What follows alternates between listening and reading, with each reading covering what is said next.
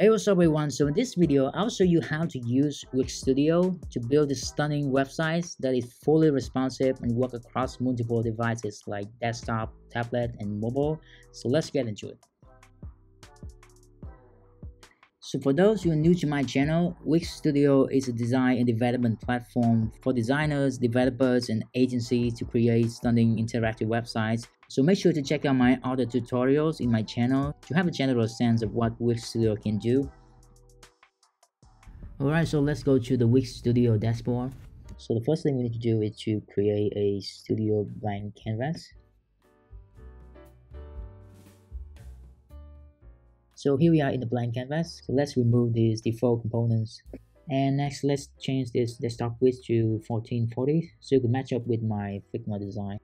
And from here, you can start building your website from scratch, or you can just transfer all of your Figma design into Wix Studio using the Wix Studio plugin. So you can open this menu here and then select import to Figma.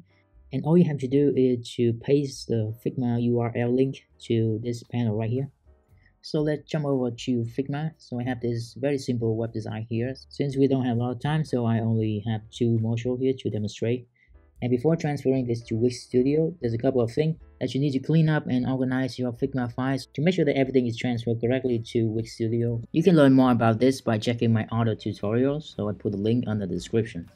Alright, so first thing, let's click on this share button and copy this URL. And then just go to Wix Studio and paste the link here. And now the Figma file will be connected to Wix Studio. And then to transfer your design element to Wix Studio, just simply open the plugin Figma to Wix Studio. And then let's skip the setup because we already did.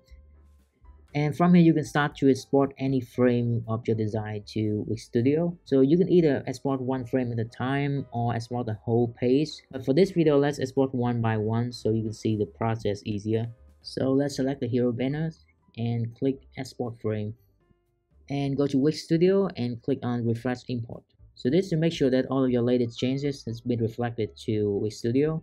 And down here, let's make sure that this is being imported as a section, and then just click add to site. So give it a few seconds and you will see all of the elements being transferred to Wix Studio. So here we have the hero banner layout is being imported to Wix Studio. So overall, I think it's looking pretty good. All of the elements and spacing remains precisely. So the only thing that we need to work on is how these elements respond to different screen sizes. So you can see here, by default, all of these elements is being scaled proportionally. So when you switch to tablet and mobile views, it's being scaled really small. So to change this, we need to go to each element and adjust the settings. So first, let's select the section and change the responsive behavior to fixed height. And for the logo, I want it to stay the same size until we get a certain breakpoint. So I'm going to set it as fixed. And then do the same for the two buttons on the top right corner.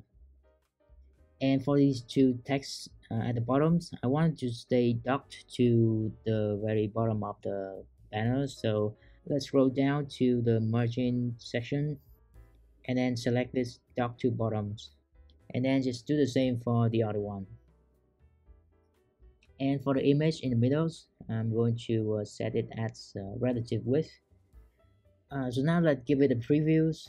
So you can see that all of these elements is being responsive to the browser size, and the image is stay the same size because we set it as relative width. And for the text in the middle, currently it's being docked to the top, which is not what we wanted. So let's scroll down here and switch it to dock to bottom. And for the text inside, let's go with wrap. So the letters will drop off when you scale the browser. And for the buttons, maybe let's keep its relative width.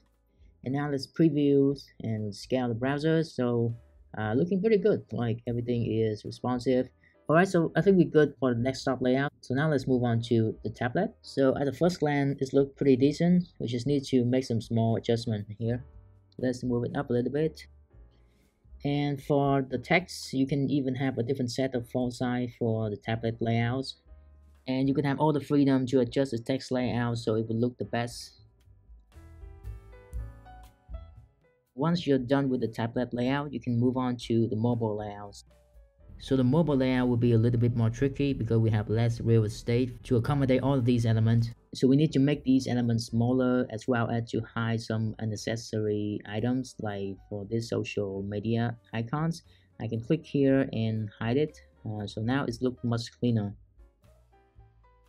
So the rest is pretty straightforward. All you have to do is to adjust layout and the font size and spacing so it will look the best on mobile.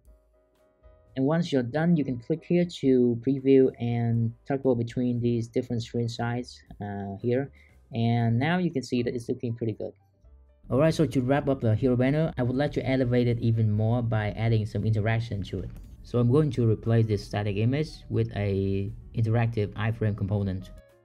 So now we have this iframe component in the canvas. So let's click here and move this out to the bottoms. And then let's click here so it could expand to fill up the whole banner. And now you can remove the placeholder image. Alright, so with this iframe components, I'm going to go to Spline. And here I have a 3D Spline file ready to be exported. So here's how it looks like. So we remove the cursors, the text will be revealed. Pretty cool.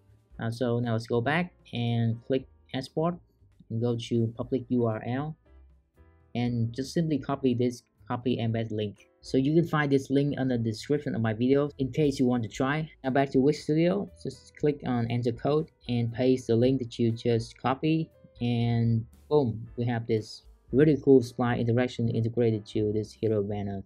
And it works perfectly with other layout as well. So here's the tablet and here's the mobile. Alright, so we're good with the hero banner, and for the next section, we're going to do exactly the same process. So we're going to export this frame to Wix Studio.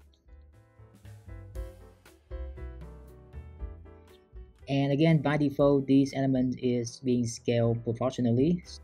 So I'm going to set these images as relative width. And for these text and descriptions, let's set it as wrapped. And then let's give it a preview. So now when you scale the browsers, it will squeeze these columns nicely. And again, for the text, let's also give it a wrapping behavior. Alright, so now let's check out this tablet layouts.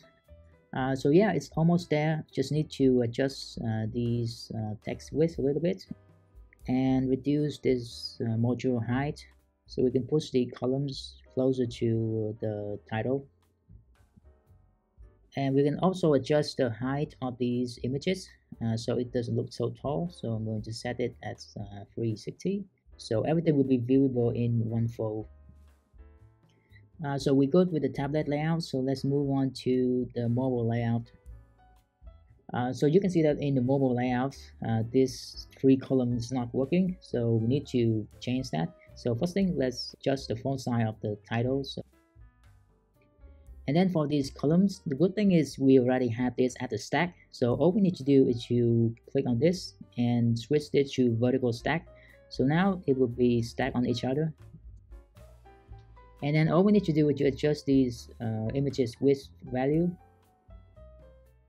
And then also adjust the title accordingly.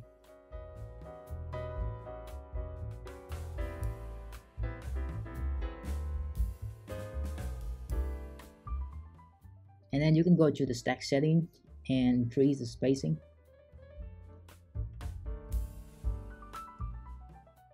Alright, so after making these adjustments, so let's take a look at all of these layouts, see how it works.